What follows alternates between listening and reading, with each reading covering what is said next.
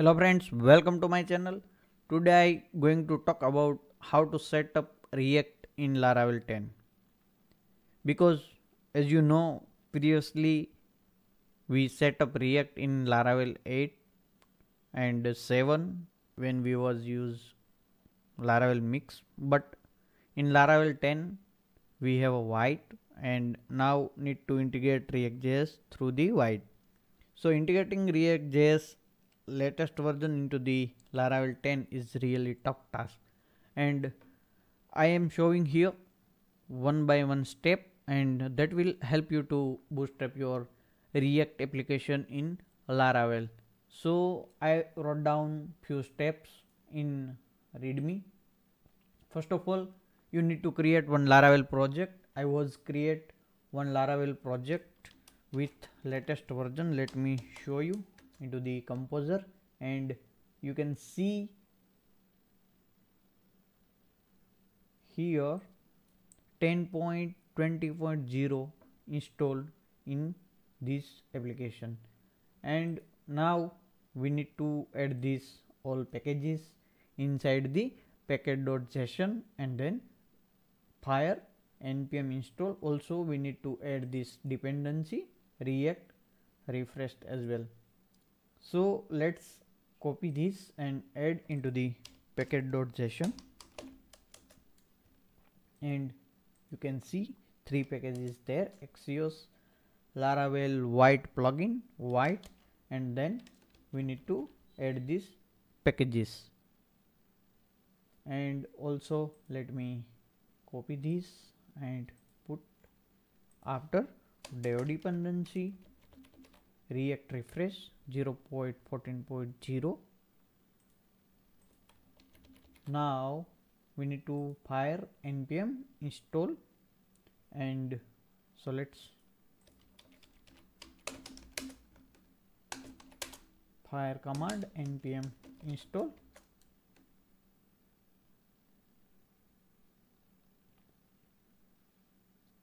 So all packages are installed successfully. Next thing is we need to install one composer package Laravel UI, which is given by Laravel officially, Laravel UI. So let's fire and install in application.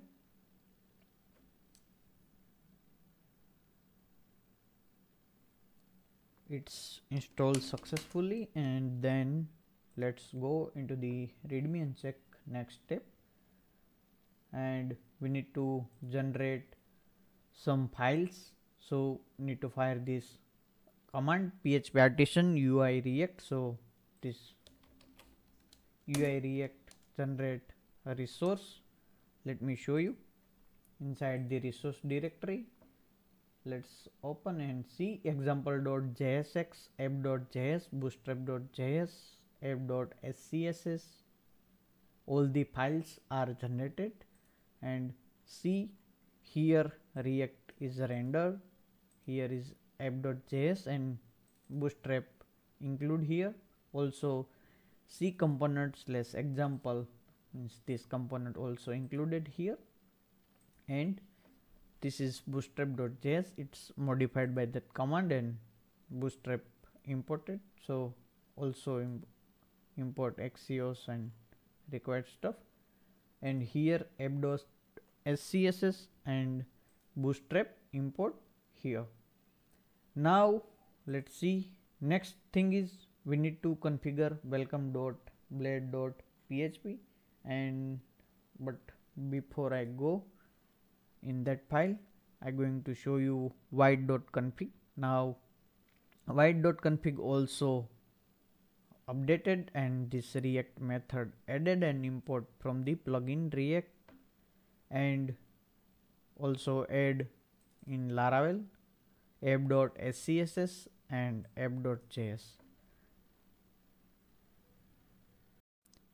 we are using scss because we need to import bootstrap, and for adding support scss, as you know, I add scss SaaS package. So for using scss you need to add this package and install this package. This is npm package, and this is example component. This one is default, and now I going to configure this my welcome.blade.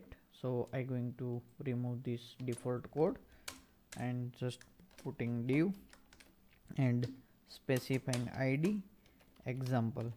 And you have a question why I specified id as example, because into this section you can see document.get element by id. So this get element by id find one element by example and render here. So we need to specify one div and specify id. If we specify another name instead of example, we need to same where we want to render the React application. Now one more thing, we need to render app.js, because this component, bootstrap, everything import inside this app.js and app.scss. So we need to add this js and scss into this welcome.blade. Now I going to render using vite directive, and we can specify both file in array. So just specify both here, resource sas app.scss, resource js app.js, both are placed inside the resource directory js and SASS means SAS. Now let's save and need to fire npm install. Npm install successfully. Now let's build npm run dev.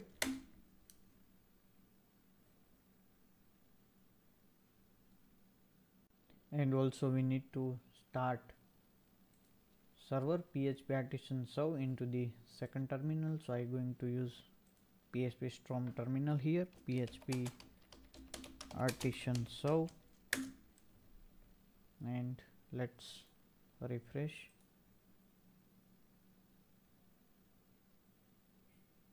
And see, it's white, nothing rendered here. So let's open console and check what's going wrong. And you can see error, can't detect permeable, something is wrong. So we need to add fast refresh directive, because we are using fast refresh package. Let me show you here in dependency. So we need to add one directive. So I'm going to show you with two way we can resolve this error. So let me show you first way, and open vite config, and here you can see we are using React, but instead of React use refresh, and here instead of plugin use directly refresh package and add this React refresh instead of the React. Now let's save and refresh, and you can see component rendered successfully. This component came from JS component example.jsx. Let me change this title. This is demo of React with Laravel 10, and let's see, this is demo of React with Laravel 10. You can see here, and now I'm going to show you second way. Let's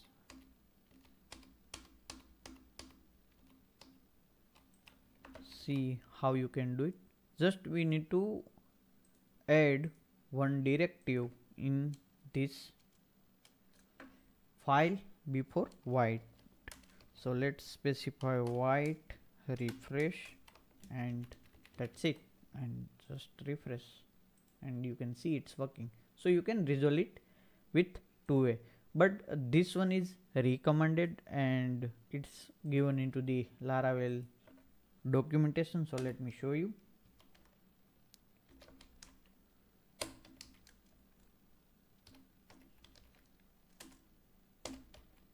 Docs,